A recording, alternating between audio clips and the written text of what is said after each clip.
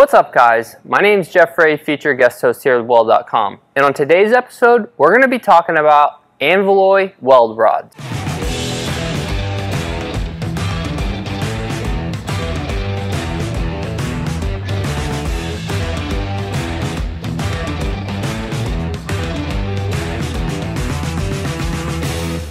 ANVILOY is the internationally protected brand name of the product group based on tungsten alloys. These are available in various compositions such as ANVILOY 1050, 1150, 1350, and 1450. These are adapted to their respective application areas. They're also available as semi-finished product and finished products. ANVILOY also has a lot of products in the foundry and die-cast industry with their ANVILOY solid material solution. The ANVILOY weld rod is a welding filler metal which is used to repair and where protection coating of cast molds is made from hard working tool steel in a TIG welding process. We're going to talk about the properties of ANVILOY products. Its increased resistance to thermal wear and burn cracks. The increase in erosion or corrosion resistance and extends service life significantly.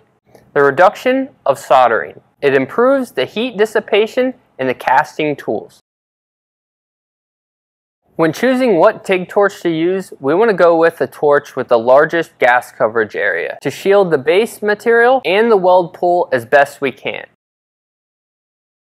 You can utilize several different tungsten electrode types to weld ANVILOY weld rod. Most commonly used are the violet E3, the gold WLA15, and the blue WLA20 tungsten electrodes. It is highly recommended to use the violet E3 tungsten electrode as it has the highest service life. It is also more environmentally friendly, health friendly, and achieves the better welding result. The diameter of the tungsten electrode depends on the current during welding. For a low amperage range of 45 to 150 amps, a diameter of 1.6 millimeter is chosen. And for a range of 75 to 175 amps, a 2.4 millimeter electrode is chosen. Always grind at an angle of 60 degrees to the tungsten electrode. If you want to weld with a 2.4 millimeter tungsten electrode with less than 75 amps, then grind a tip of 30 degrees. This will make the arc more stable. When grinding tungsten electrodes, keep the following points in mind. Grinding grooves must be a longitudinal direction of tungsten electrode.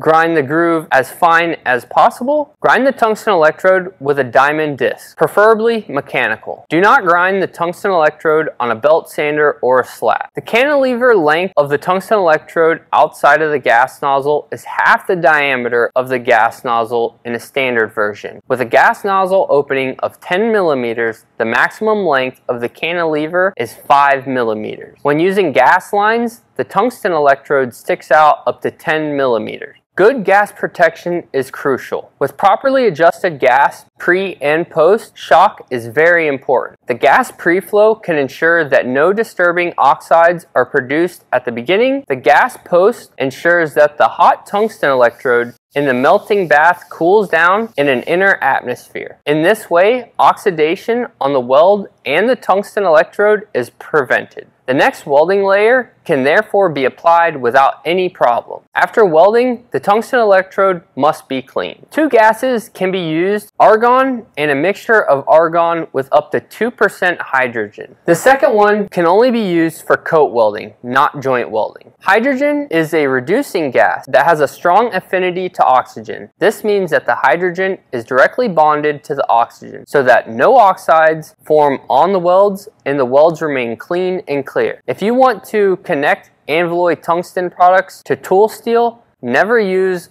argon hydrogen. The high carbon equivalent to 4.5 times of the tool steel will almost certainly cause cracks in the weld. Preheating can be done in three ways: electrical, oven, and oxyacetylene. Oxyacetylene preheating, or propane flames, is the simplest but also the riskiest way of preheating. The biggest problem will be uniform heating. What we have here is an automotive casting die.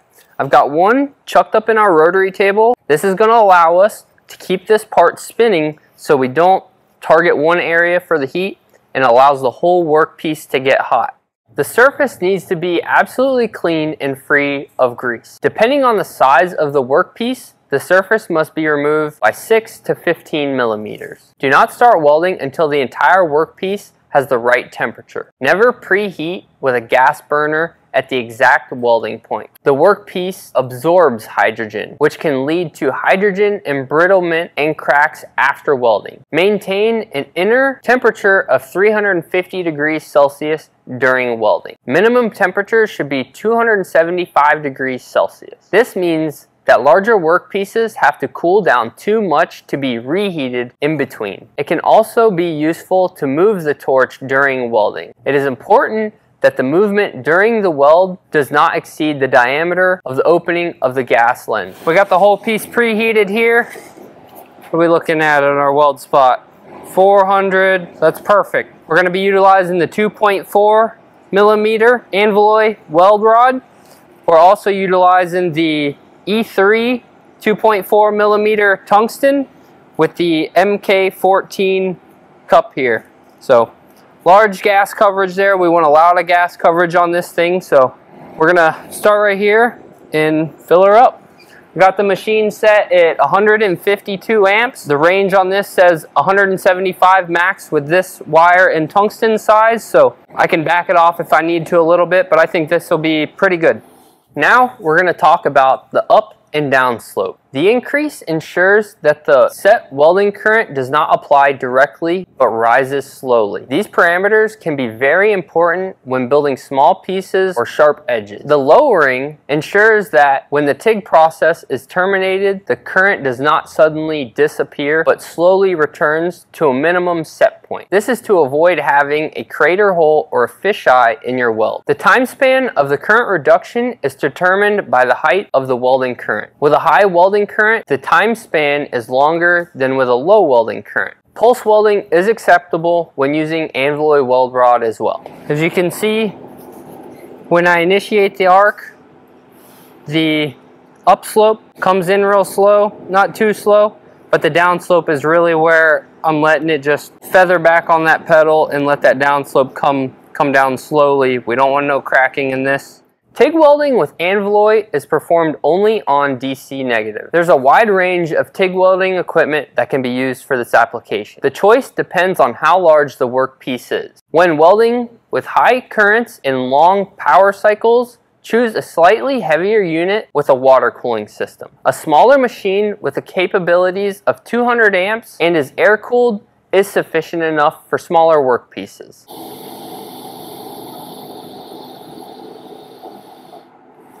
Alright, we're just coming down to 290, 300, so we'll go ahead and get the torch back on it. Got to keep the heat in this thing. 350 to 360, 370. So, some more wire in here. It's a bit hot, so I'm going to utilize my other glove to rest my hand on here. The ANVILOY weld rod is more susceptible to corrosion of the wire tip and in the weld bath.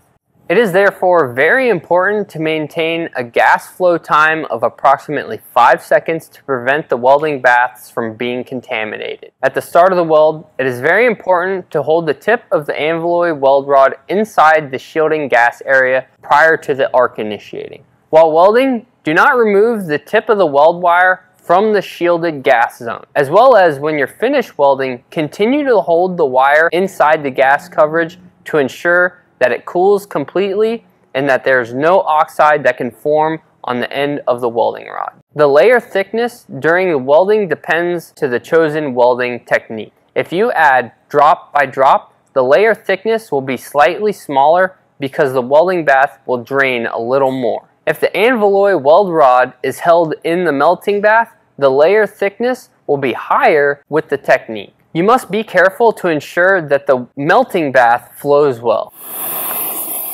Alright, so I've got majority of this thing filled. Last thing I got to do is the hard edges right here. It's not ideal to use that bigger size filler rod, so I went with the ANVILOY weld rod 1.6 millimeter. We're also going to turn the heat down to about 100 amps and yeah, get this thing finished up.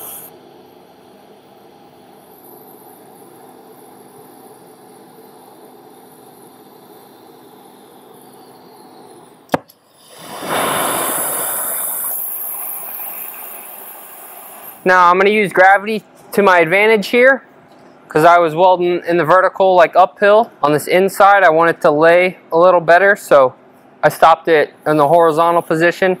I'll get in there, lay a little bit in there on that corner, and we should be good here. Then we're gonna cool this thing down incrementally. You can't just leave it, let it lay and cool itself, or else the welds can crack. So it's been a couple hours now and our weld is cool. I don't see any cracking, no oxidation in the weld, as we followed all the instructions from ANVILOY. This really helps with production, with not having to spend money on buying new tooling if it breaks or cracks, as well as you can use this as a coating and the cast material actually doesn't stick to it as much as the actual tool steel does. Let us know in the comments down below if you've ever used the ANVILOY welding rod, because this stuff has been around for about 15 years now. If you're interested in purchasing some ANVILOY weld rod, you can head over to ANVILOY.com and check out some of their other products. But until next time, you can head over to Weld.com and get connected with us directly through the members section, and we'll see you later.